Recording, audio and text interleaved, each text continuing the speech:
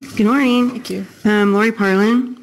On June 6, 2017, there was some confusion about board policy regarding interaction with the public during public comment.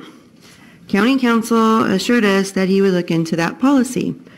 At the very next meeting on June 20th, I came at open forum and asked why that clarification by County Counsel wasn't the very first thing on the agenda that day, so that everyone would know what was to expect at meetings. After public comment closed, 4 supervisors assured us that we would get that clarification at the good governance meeting, which was yesterday. And I transcribed your words for you. You all said we were going to get that yesterday.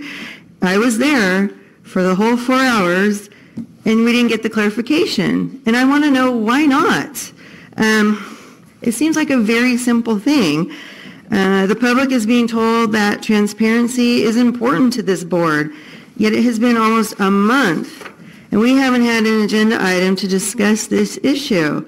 I do not understand why there is a resistance to providing the public with this document that was meant to provide clarity about your own policies.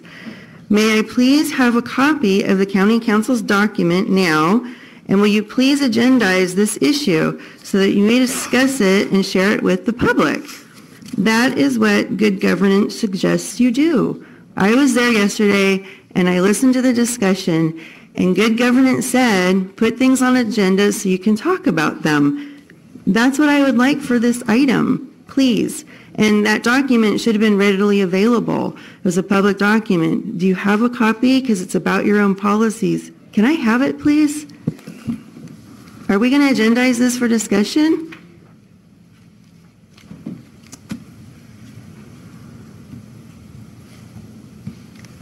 How do I get an answer no if I'm ever going to get this clarified? I think this is really kind of silly.